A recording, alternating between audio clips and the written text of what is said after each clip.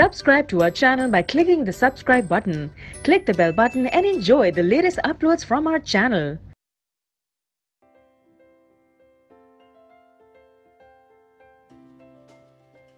Now students, we will learn about the concept fossil fuels. ये fossil fuels क्या होते हैं, क्यों इन्हें fossil fuel कहा जाता है, इसके बारे में हम समझेंगे. ठीक है, तो मेनली जो fossil fuels हैं वो ये हैं. पहला fossil fuel है कोल, ठीक है. सेकंड है पेट्रोलियम, ओके, जिसके through actually petrol and diesel मिलते हैं, वो पेट्रोलियम से ही मिलते हैं. ठीक है.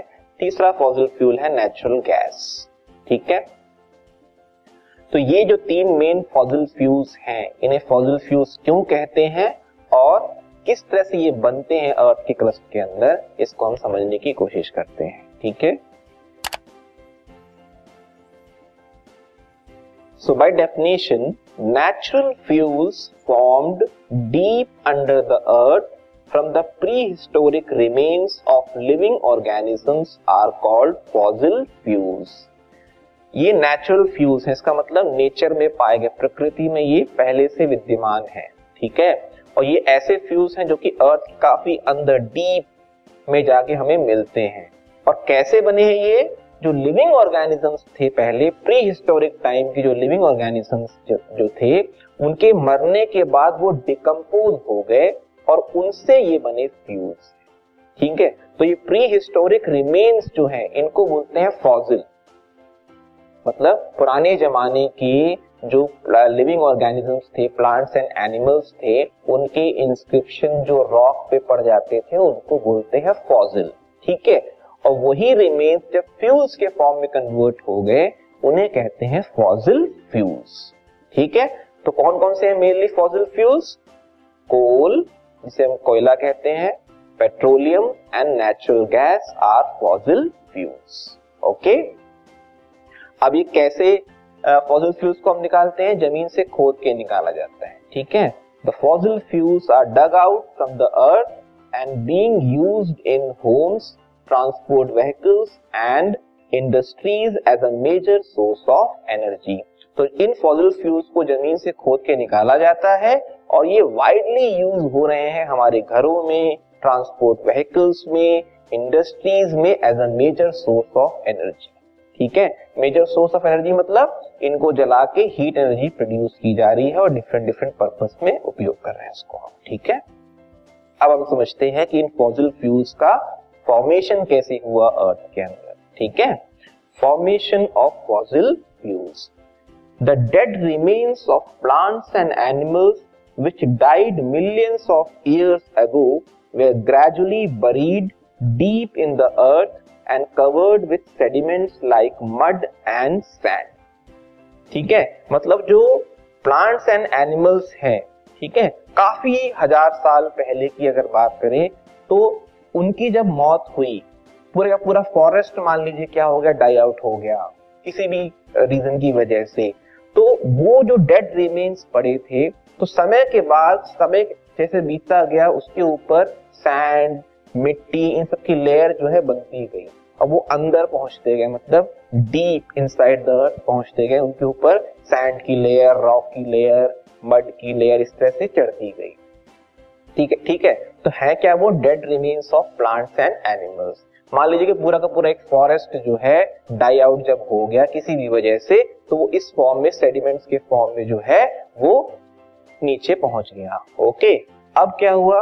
Over a period of time, in the absence of air, the chemical effects of pressure, heat and bacteria, these dead remains got converted into coal, petroleum and natural gas.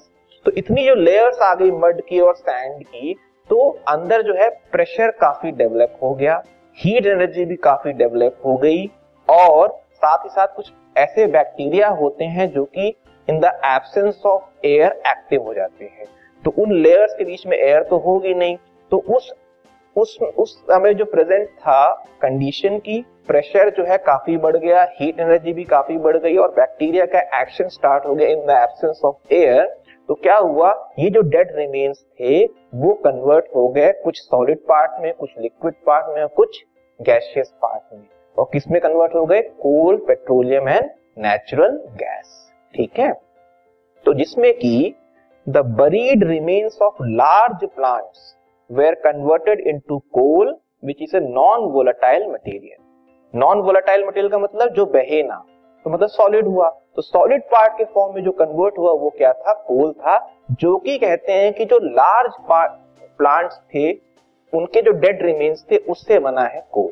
ठीक है, और जो स्मॉल प्लांट्स एंड एनिमल्स है उनसे बनता है petroleum and natural gas. The small plants and animals particularly found in seas were converted into volatile materials as petroleum and natural gas। तो जो बह रहे थे सब्सटेंसेस कन्वर्ट होने के बाद जो बहते हैं उनको बोलते हैं वोलेटाइल मटेरियल्स। तो उसमें आते हैं पेट्रोलियम एंड नेचुरल गैस। ये कैसे बने होंगे? ऐसा माना जाता है कि वो जो डेड रिमेन्स थे स्मॉल प्लांट्स एंड एनिमल्स के, जो जनरली समुद्रों में पाए जाते हैं, तो जब वो मरे होंगे और उनके ऊपर इस तरह की लेयर्स चढ़ती गई होगी और फिर बैक्टीरियल एक्शन हुआ होगा, तो वो किस में कन्वर्ट हो गए? पेट्रोलियम एंड नेचुरल गैस में कन्वर्ट हो गए। तो ये है फॉर्मेशन ऑफ फॉसिल फ्यूल्स। ऐसा माना जाता है कि इस तरह से फॉसिल फ्यूल्स जो है अर्थ पृष्ठ के अंदर बने होंगे। ठीक है, और इनको फिर कैसे निकालते हैं? खुदाई करके निकालते हैं।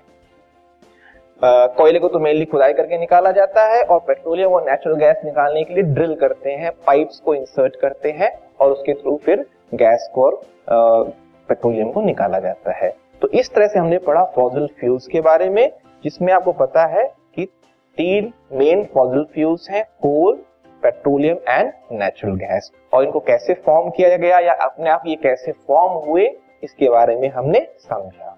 हाँ, हालांकि ये जो फॉर्मेशन हुआ होगा कोल, पेट्रोलियम एंड नेचुरल गैस का, वो तुरंत नहीं हुआ होगा। मिलियंस ऑफ ईयर्स पहले जो डेड रिमेन्स मिले वो इतने समय के बाद जाके कोल एंड पेट्रोलियम में कन्वर्ट हुए। राइट, इसका मतलब अभी भी फॉरेस्ट डाई हो रहे होंगे, लेकिन वो तुरंत जो है कोल एंड पेट्रोलियम में कन्वर्ट नहीं हो जाएंगे, मिलियंस ऑफ ईयर्स के बाद होंगे। इसीलिए कहते हैं कि कोल एंड पेट्रोलियम जो है उनके जो रिजर्व्स वो है सीमित है, इसीलिए इनको वाइजली यूज करना चाहिए, क्योंकि ये तुरंत नहीं बनेंगे।